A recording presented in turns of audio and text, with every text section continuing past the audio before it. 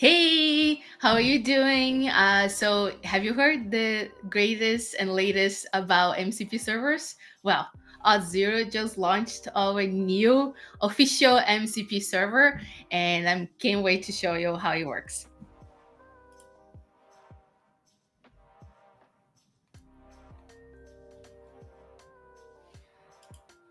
Well, if you are new to MCPs, MCP stands for Model Context Protocol, and it's basically a way for those AI-powered applications like Cursor, Windsurf, and Cloud Desktop, and so on, to talk to APIs. And we launched ours, our Auth0 MCP server, which means that now these applications can have superpowers and actually manage your tenant resources for you. I particularly find that interesting because that means that I don't have to interrupt my flow while I'm coding to go into the Auth0 dashboard and set up an application.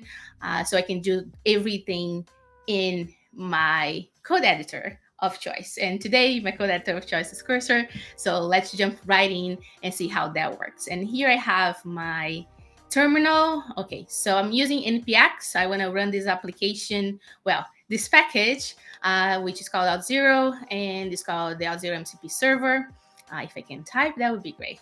Now I'm going to use a command init, which basically will set up the configuration for my client. And in this case, I want to set up for Cursor.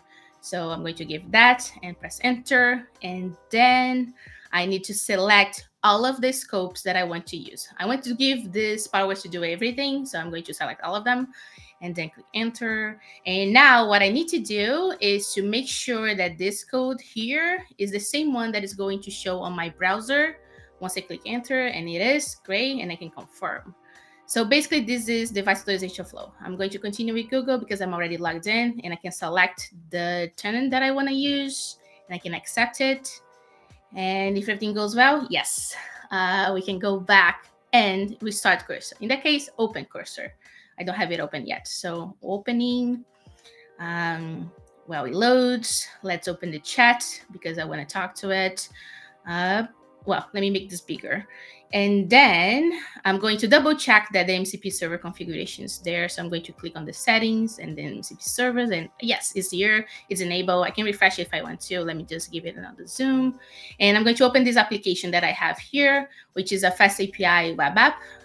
It is one of our sample applications here at Auth0. Let me just run this. And if we go into the browser and access localhost, well, it just is a simple login application. Well, the internal server error there is expected. It's because I haven't put in any information about Auth0. So let me copy. Okay. And once I hit send, it's going to ask me to confirm that I want to run this too. So it identified the Auth0 MCP server already. And it's going to show me the parameters it's going to use to make the calls. Let me double check. Okay, can run the two.